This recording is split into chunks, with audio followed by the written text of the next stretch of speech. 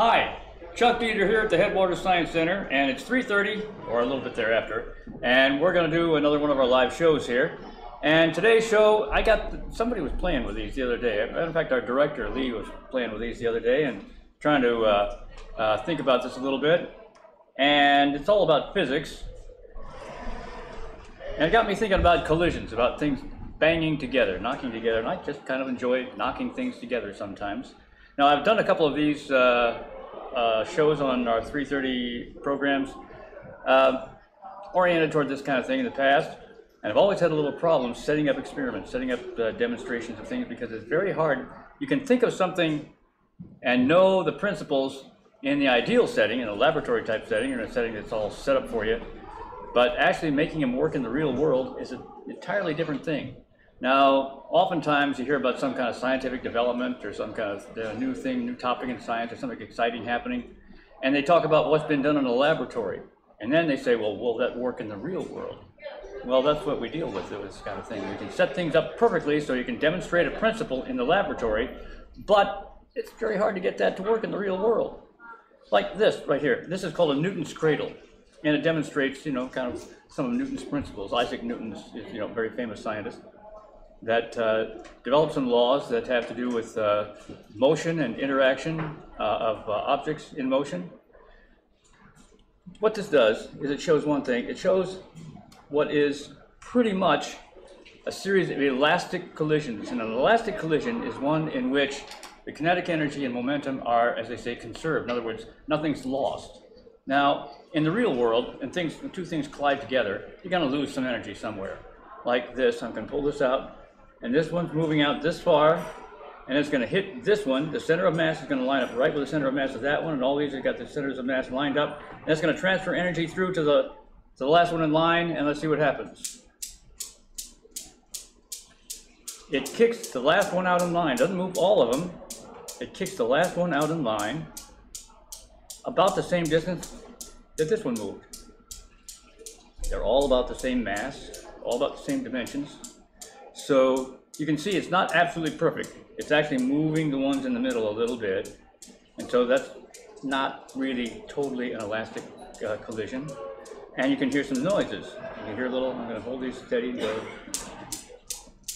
and you can hear it's making a little sound. So some of the energy of that collision, that impact, is being transmitted out into the air as sound. And sometimes we got this one. These are manufactured, and they're all set up in a factory. So they're all carefully measured. And you saw how this one was, well, not entirely perfect, because the ones in the middle did move a little bit. Let's see if there's any difference between that one and this one. Oh, you know what? I think this one is a little bit better lined up, a little bit better manufactured, because these aren't moving as much. The ones in the middle aren't moving as much. And trying to track down all the little differences that make that work or not work, and that's very difficult. But sometimes if you do it on a larger scale, you can get away with some things that are not, well, they're not perfect, but they're pretty good. Anyway, let's mess with this. Let's have fun with it. Okay, we'll pull the camera back there, Spencer. I've got a couple of volunteers here, and the goal is to get the camera far enough back that you can see what's happening. I don't know, can you catch both these ramps on in the same shot? Take a look there. Can you get them? You can get the middle. You get the middle. Okay, what we're going to do is we're going to move these forward. And would you volunteer? What's your name, volunteer? Matthew? Matthew, can you hold that please? Mason. What's it? Mason. Mason, can you hold that please? Yes. And I'm going to move this forward and bring that forward. I'm going to put it right here. How's this? Yep. Working? Okay. Let's move that back a little bit.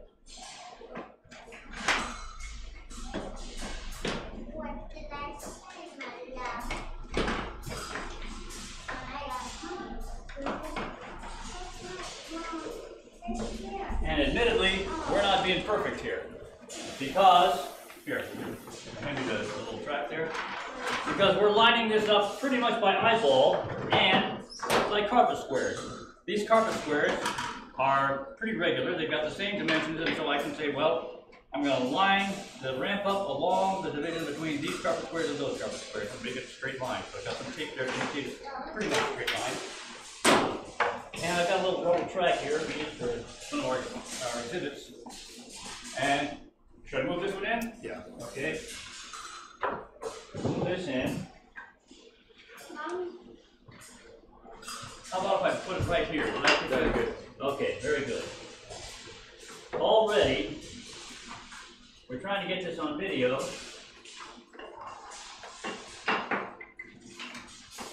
Trying to get it lined up like this along this straight line. Does that look straight to you? Maybe a little bit of something. Okay, there we go. All right, good. How's this look to you?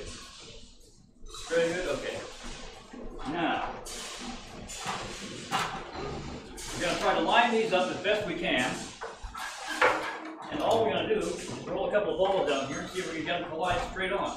And see just how elastic that tube is going to be. Now, wait a minute. Before we do the bowling ball, we're going to start with something little.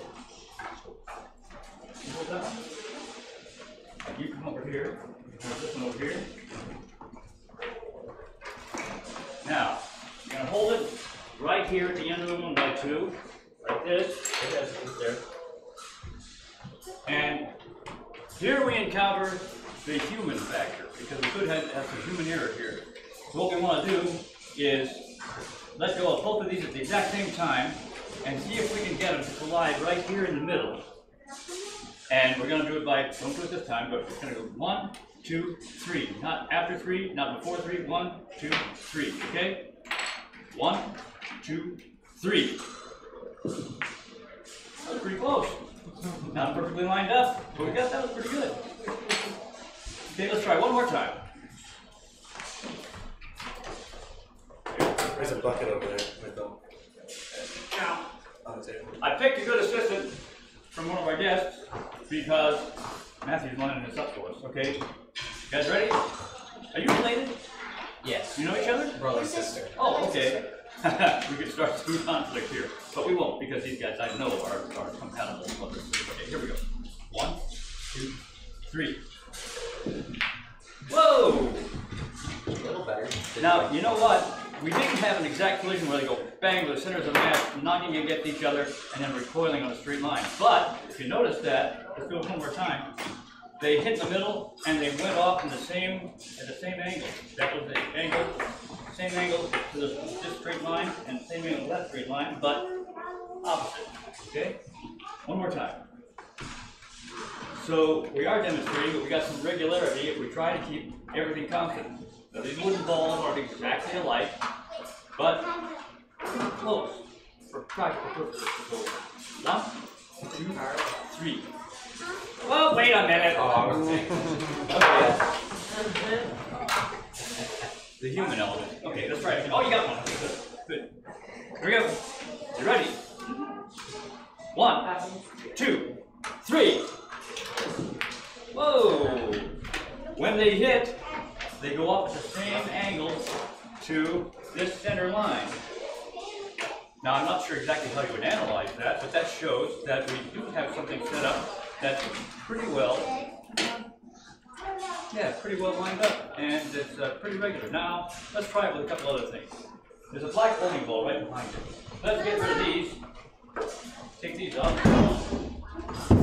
And yeah, that's a 14-pound bowling ball. I don't know if you'll find it black. You might find it in the area. So I'm going to use this one. Right at the top of the ramp. And we'll try to make a nice collision right in the center. See if we can really get some. Now, I guarantee you there's going to be some energy dissipated by sound. And you know what? I'm looking at that track, and it's lined up a little bit too far this way. So we just keep the ramp back a little bit this way and try to make it nice and straight. Oh, now you're going the wrong direction. See up to the end of the ramp here? We want the tape to come right in the middle of the end of the ramp. Whoop, now going too far the other way. I'm getting picky here. Okay. Oh, that's looking pretty good. Pretty good. Okay. Look good over there? All right. Ball at the top of the ramp.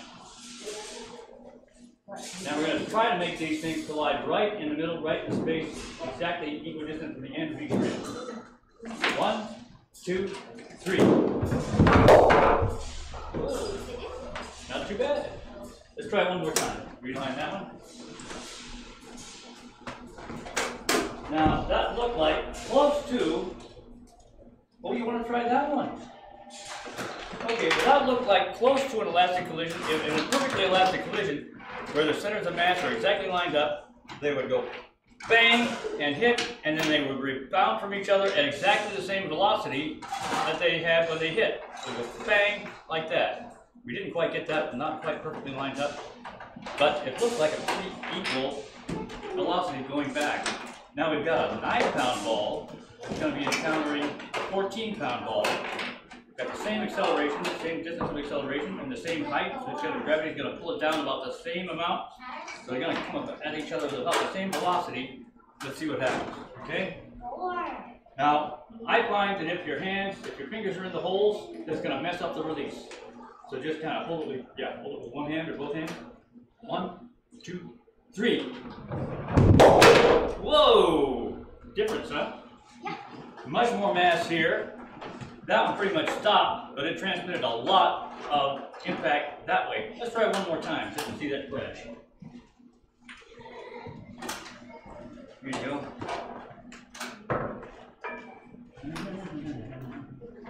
Yeah, that's pretty good. All right, here we go. That was pretty dramatic. If you watch that one and see how it moves after the collision, and watch, keep your eye on both of them, which is going to make it hard. Okay, just watch them go. 1, 2, 3. Whoa! That makes a difference. Much more momentum coming this way, much more kinetic energy coming that way. Now, I've tried to do something with bowling balls in the past, and it's never worked because there have been too many factors that produce some kind of error. Now there's a principle involved with things that collide. When something hits a surface at an angle, if it's a perfectly elastic collision, it's going to hit at an angle and reflect at the same angle. The angle of incidence, that's this angle, if we're coming from that side, equals the angle of reflection, that side. So say we've got this marked out so it's coming this way at about a 45-degree angle to this wall. And from there, about a 45-degree angle. So what we want to do is see if we can make it roll this way on that track and go that way at 45 degrees. Now it's not perfect. I realized something when I was marking this out. The carpet blocks on this side are a little bit narrower than the ones in the main part of the floor because they had to cut them a little bit to fit into the space within the wall. So that's probably going to throw us off a little bit. But we'll see how much it does. Now, I wanted to start out from that side first, and maybe we'll try it from that side, but the idea is if we roll one down here, hope it's going to go straight down the tape and then reflect straight up that tape. Never been able to do it before because there's been too much give in the wall, there's been an uneven floor, and I know this floor is perfectly even, but let's see what we come up with. Okay, so now we're going to move this back this way. If we can get that in the middle. Set this up right here. Right like that. And just tell you what, move that one out of the way. No, you don't have to line it up there yet. I'm going to put this ball right here. And the idea is roll one down there and see if we can hit that one. Don't know if we're going to be able to do it. Hey, you picked that up like a pro. Very good. Okay, now. Macy, it's up to you. Okay? Well, now, wait a minute here.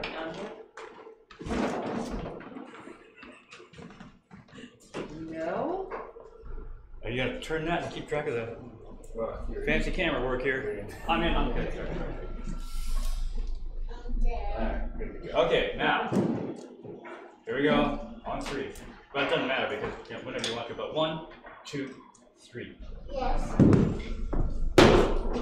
Oh, not at all. That didn't work at all.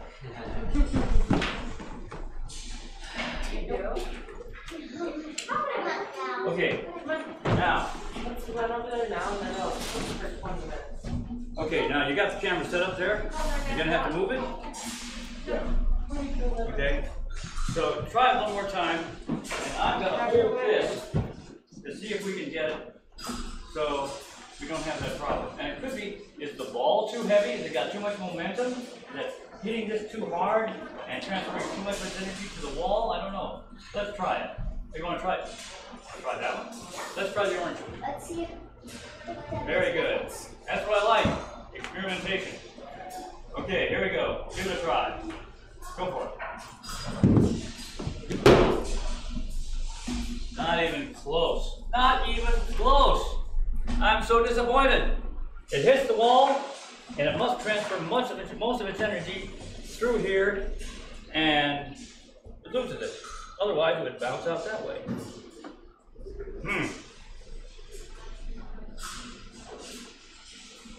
Tell you what, let's try one more thing. Let's move the ramp in closer. Well, I'll tell you what. Let's see what happens when we try it this way. Maybe there's some difference in the floor or something, so let's set the ramp up there and run it from the other side. I think it's not so much floor or anything else. I think it's the wall. There's too much give in the wall. Okay? There's a space in between the board and the wall. So it doesn't really have a... Yeah. The bottom bit isn't... Yeah, I think that's what's doing it. I think you're right. Okay. Let's give it a try. Don't hit my feet. Okay. Here we go. No problem. No. One of these days, I'm going to get an elastic collision. I'm going to get the angle of incidence to equal the angle of reflection. But you know what? Those are heavy, and they're really transferring a lot of their energy to the wall. What if we tried something lighter? Okay? Sure. Or just... Yep. Let's try setting that up the way we tried at the beginning. And we want to line up. We're going to try this with a wooden ball, one of those ones we used at the beginning. And line it up so we don't have too much difference in there. All right. Here we go. 1, 2, 3. Ready? Oh, okay, get the rest. No good whatsoever. It just takes off at that angle. Well, I don't know. I don't know what we're doing wrong. I don't know. I think it's just this surface is not a good reflecting surface. I'm going to experiment with this and try it another time on a 3:30 show and see if we can get that to work. Because if you try that on a pool table, it works. You're taking a pool shot from over there and you want to hit a ball that's over there, and you got something else in the middle. You can aim it here, and the angle of incidence will equal the angle of reflection and hit that ball. But it doesn't work here. You know? So, we didn't get the result we wanted, or I didn't get the result I wanted, but learn something. And that's the most important thing. You guys want to try any other kind of experiments? What if we did all three as one bowling ball at the point of impact, 2 balls going down? Let's do that. Let's get that. Yeah, put the lighter one in the middle. Mason, can you put the yellow orange one over here? And then set the 2 big ones up on the ramps and smash this thing. Now, obviously, we're losing a lot of energy in sound, but I was thinking maybe we wouldn't lose. Let's get those lines up at the top, same distance. I was thinking we wouldn't lose so much in sound or something like that we would have a problem. They were not lined up exactly as we were.